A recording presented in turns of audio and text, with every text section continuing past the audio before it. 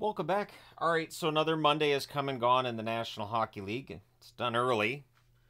If you cheer for a home team, you didn't get to cheer tonight, unless you like fighting. And even that was just, I think, in the one game. So, yeah, it was kind of a quiet night in the National Hockey League scoring wise.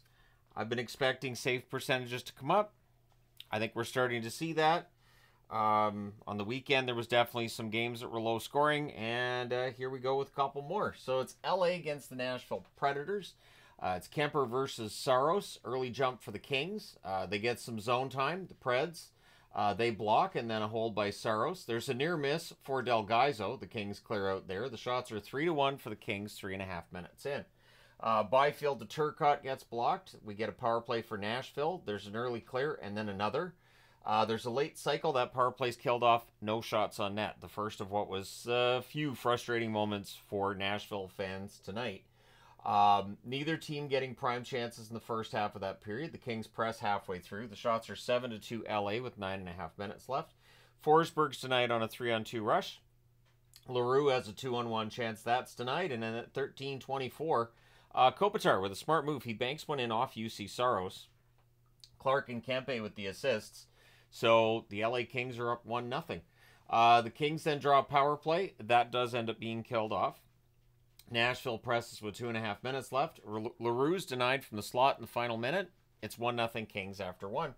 Second period, Saros is tested early. There's a net feed to LaRue. There's a near miss there. Sissons is denied and close. The rebound's cleared. Yossi has a slapper. That's held. There's a press by Nashville at 3.5 minutes. Things get pushy on a hold by Kemper. Shots are 4-2 Nashville at 4.5 minutes. Byfield has a wraparound chance. That's blocked. Delgaizo prevents a goal for the Kings. Really nice play there. The puck goes through Saros, and he pulls it out, and it's gone. Preds clear there. Linesman gets shaken up along the boards.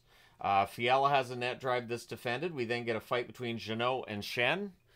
Play gets going again, and then we had a fight between Burrows and O'Reilly. The Preds come out of that one with a power play. There's an early clear and another. Shea has a shot that's blocked. There's a near miss for Evangelista. That power play's killed off. The Kings press are kept to the outside. Clark has a screenshot that's saved. The fans call one. The referee does not. Things are pushy and punchy with 6:31 left after a hit by Lauzon. The fans, and then we have 4-on-4. That's the result of that. So fans call one. Then we have the Lauzon hit. Then we get 4-on-4. There we go in order. Pressed by Nashville with 4.5 minutes left. Pretty fighty game in the second period, but more importantly, Nashville doesn't get enough shots. Not enough prime chances. Nyquist has a stretch pass to Forsberg that's a near miss. They just weren't quite in sync offensively tonight, and when they were, Kemper made the saves where he needed to. So we go to the third with the score still 1-0 LA. Fun Star Wars jerseys. It was Star Wars night, and those Preds jerseys and the Star Wars jerseys and Preds colors, not too shabby. 35 seconds in, on a turnover, Fiala buries a rebound, Dano with the assist. So the dark side was winning 2-0 at that point. The Kings get a power play. There's an early clear. That power play's killed off. The shots are 4-0 LA at 5 minutes. Kings are blocking out the Preds really well, not giving them much at all. And in the third period, it was a masterclass of defense. Byfield has a net drive that's saved as the Kings press. Yossi to Nyquist near miss. The Kings draw another power play. Dano is a shot that's held. That power play ends up being killed off as well. The Kings press are kept to the outside. Preds draw a power play. They really needed a goal. It just wasn't happening. There's an early clear and another. We then get 55 seconds of 4-on-4, which ends that power play. Moore's denied and close during the brief power play for the Kings. Everything's killed off there. Shots are 10-0 for the Kings with 4 minutes left. Preds then start getting a little bit of chances. They do press. They do get the first shot on goal. Goalie pull happens with 3:54 left. A puck bounces over Nyquist's stick. If that hadn't bounced over his stick, odds are he probably scores, makes it 2-1. But instead, Kempe gets the empty netter. Lewis and Gavrikov with the assists at 17:02. And then just to add injury to insult, Novak gets shaken up in a collision with his teammate, Sissons. So that's the kind of night it was for Nashville. And there's a little bit of booing from the Nashville crowd to close things out. I think more of a frustration that the team just couldn't break through that LA defense. LA wins this one 3-0. They go to 7-3-3 on the season. Nashville drops to 4-7-1. Shots on net, 12-6 LA in the first, 7-3 Nashville in the second, 12-3 LA in the third. Final shots, 27-16 LA. Power plays, the Kings 0 for 4, Nashville 0 for 3. The hits, 21-12 Nashville. Kemper saves all 16 shots for the shutout. Relatively easy night for him, especially in the third. And Saros saves 24 out of 26 at the other end. All right, and the other game tonight was Edmonton at home against the New Jersey Devils. It was Jake Allen at one end and Pickard at the other. I guess Allen must have watched the preview where I mentioned coming into tonight he had an .876 save percentage. He wanted to fix that. It looks like he did. So good early flow to the game. Not a lot of whistles early on. Henrique can't bury one in close on a good cycle. The Oilers press at 2.5 minutes. The Devils, they get some pressure at 3.5 minutes. Hyman then has a near miss on a rebound at the Devils net. And then the Devils get on the board first. It is Nason from Cotter at 5:16. It's from the slot, past a screen, and it was the first shot on net for New Jersey. So not a ton of shots for New Jersey tonight, but some smart ones when they got them. Devils look for another. The shots, though, are 5-2 Edmonton at 6.5 minutes. Hamilton has a one-timer that's kicked aside. Momentum for the Devils since that goal, too. It really seemed to boost their confidence. Near miss by Draisaitl and Ekholm as the Oilers are looking to tie it. The teams exchange rush chances. Brown has a rush chance that's saved. The Oilers press with 8.5 minutes left. Ryan fires one wide on a net drive for the Oilers. Henrique is denied and close. The shots are 9 apiece with 5.5 minutes left. The fans call one. The referee does not. Jack Hughes to Bratt. There's a near miss there on a rush. And it's 1-0 Devils after one. Second period. Early jump for the Oilers. The Devils, though, had the only shot on net 4 minutes in. So the Oilers having trouble hitting the net at that point. And again, good flow, not a lot of whistles. Pretty fast game in this one. Skinner's denied. The Devils rush the other way. Brown can't bury one in close. Allen holds there.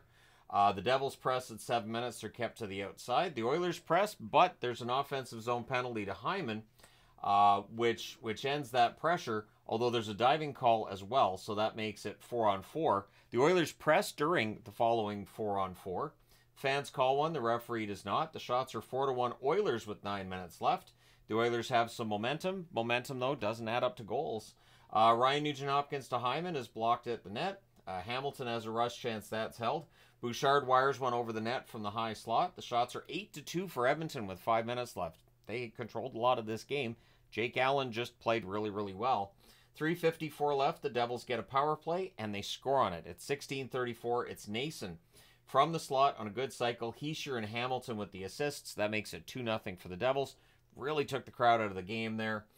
Brown then can't bury one. Allen holds on there. The Oilers press in the final minute. The Devils block. Connor Brown's getting opportunities. At some point, that puck's going in the net, but it's 2-0 New Jersey after two. Third period. Perry has a net drive that's defended. The Oilers draw a power play. They cycle. Nugent-Hopkins can't quite get one in the net. Puck's cleared out after that. Bouchard then has the slapper that's saved. They clear the puck again. That ends that power play. Oilers unsuccessful tonight.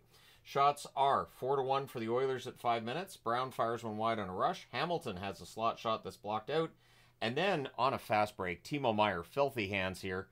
He buries one in close. Mercer with the assist at 9:25 makes it 3-0. And that was a filthy goal there by Meier to make it 3-0.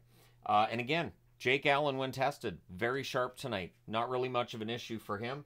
Shots are 7-3 for the Oilers with 7 minutes left. The Devils just making sure they get really good shots when they get the chance. And spoiler alert, the Devils defended well and they didn't need a shot the rest of the way. The Oilers press with 6.5 minutes left. The Devils guilty of some icings here. I think there was 4 in like a 5-minute period there, but you're up by 3. It's fine. So the goalie pull happens with 4.5 minutes left. There's an empty net miss by Jack Hughes. The Devils ice the puck with 2:06 left. Podkolzin has a shot that's held. And then on the next face-off with 1:25 left, they put the goalie back in. And you know what? Good. It drives me insane when a coach leaves the goalie out with like a minute left. I'm like, you're not going to get 3 goals in a minute. But anyways, your final score in this one's 3-0. So 2 Tony the Tiger Magnets. The home teams didn't have a goal tonight. And in the third period of this game, all I was thinking was, have I ever seen this before where no home team gets a goal? The home crowd doesn't have a reason to cheer. So the Devils are 8-5-2 on the season. The Oilers are 6-6-1. Shots on net favored the Oilers the whole way. 13-10 in the first, 10-3 in the second, and 8-3 in the third. Final shots are 31-16 for the Oilers. Power plays, New Jersey scored on the only one they had. Edmonton did not score on the only one they had. Allen, 31 saves for the shutout. I believe they said his 26th of his career. And Pickard, 13 saves on 16 shots. I feel bad for him. That's a rough save percentage for Pickard. I don't think he could have saved any of those three. Those were all very good shots that beat him. So New Jersey didn't get frequent opportunities, but when they did, they made them count. Let me know your thoughts in the comment section below as always. Don't forget to hit like and subscribe in the event that you haven't done so already. Pretty quiet Monday. Honestly, Monday, very quiet day today. So at some point soon, things have to get noisy. Some kind of big trade or some kind of big event's got to take place. So up until then, I'll be here to report on things that happen when they do. Let me know your thoughts, though. Thank you guys so much for all your support as always. I will talk to you again soon.